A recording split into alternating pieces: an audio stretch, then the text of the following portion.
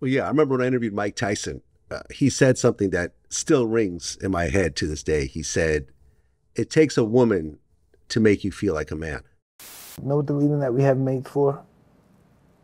For we can know that we're men.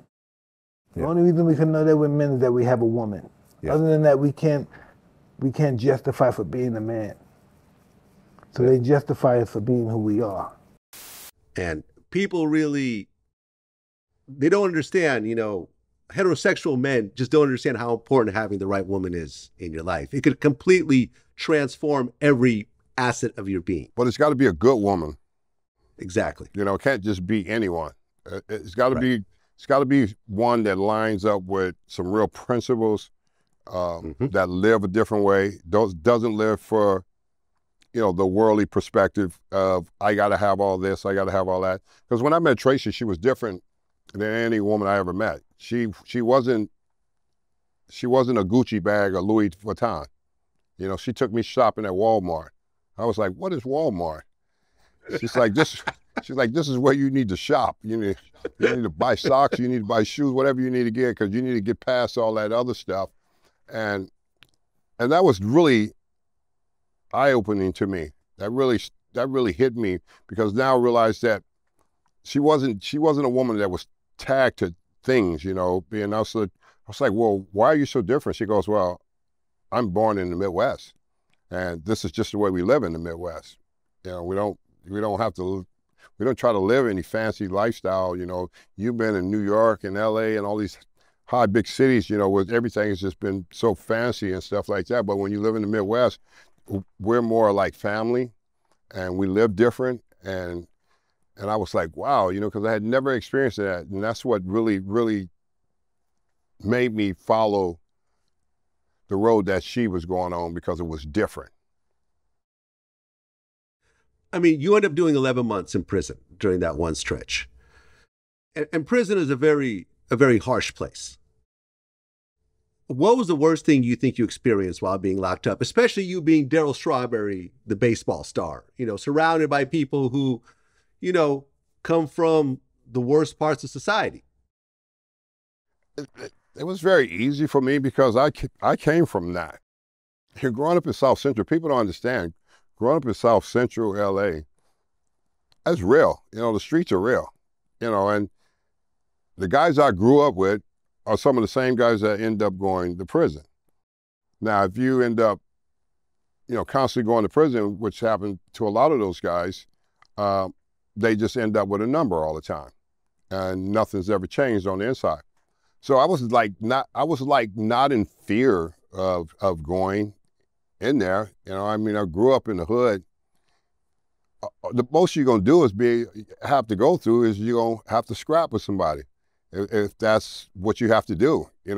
I was used to that, because every time one of those pitchers hit me on the mound, I charged the mound and whooped the crap out of them. So I was used to it. I was used to it anyway in baseballs. So it wasn't like I was walking like I'm going to prison. I'm scared. I just remember going into the prison and going into the Central place in Orlando.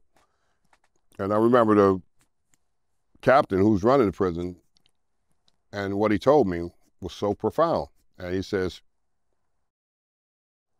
you don't belong in here. He says, do your time and don't come back. And that stuck with me, because he said, you don't belong in here. He said, it's not looking at you as being better or any different than somebody else. You made some mistakes, okay? You never harmed anybody. You only harmed yourself. But he was basically telling me, just do your time and be done with it. And he was right. He was so right for telling me that, because that's what I was looking at. I was looking at doing my time and being who I was, and I had a lot of fun.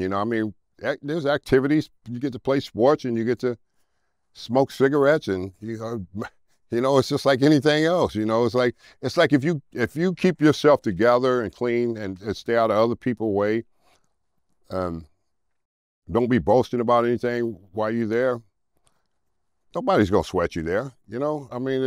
Everybody in the prison I went to was a low camp anyway, and it was a treatment facility, and everybody was cool there. Everybody's trying to recover from something, you know, because everybody a lot of guys had done a lot of time and they got different letters and they've been in and out. It's been a revolving door, you know, of 10 years of trafficking and this and that stuff. So a lot of guys go to those camps. They want to be in those camps where there's, you know, not a lot of violence. And because when you own a major yard somewhere and you get in one of those big penitentiaries, which I go into all the time now, but I get to come out, you know, because I go in there and do some ministry. But I'm saying it's a different place. And so I never really thought about, you know, being afraid of guys when I was there, and nothing really crazy happened. Did somebody try me a few times? Yeah, you know, of course somebody was going to try, you know, and see, but I was the wrong one. You just don't walk, you know, they was like, man, that dude is tough, man. We thinking of him as a baseball player, but man, he's ready to throw down in a heartbeat. And when guys see that, they know that, they pull back from that. Well, I mean, after you get out, you're no longer a professional baseball player, but baseball still embraced you.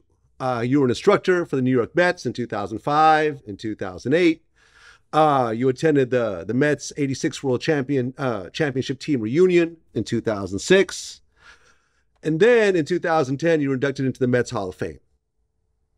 How did that feel? Felt great. You know, I came full circle, went back around baseball for a minute and enjoyed it, did some TV. And then I just really, I think what really happened was with my wife, Tracy. She says, when are you going to take that uniform off for real?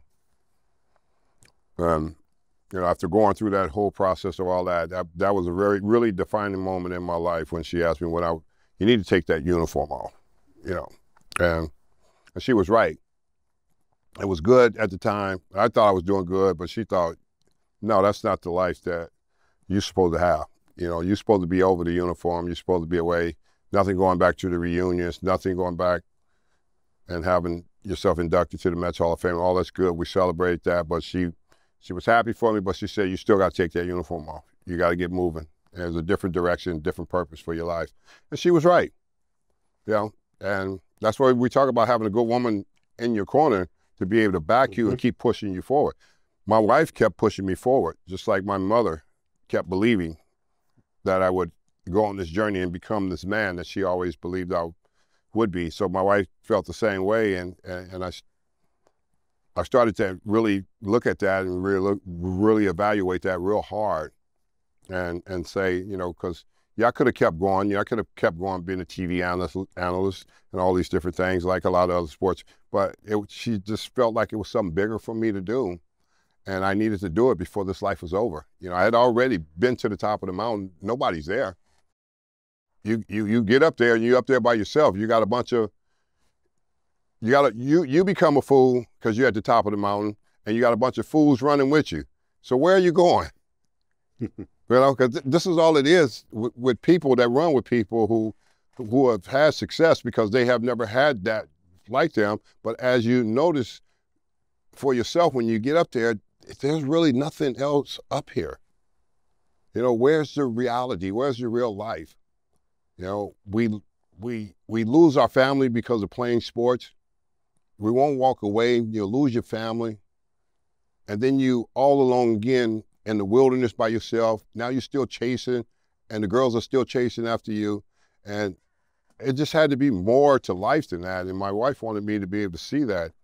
And after those years of coming back and doing all that with baseball and being around it, she was right. I pulled myself out of it. I had to. I had to take a different journey.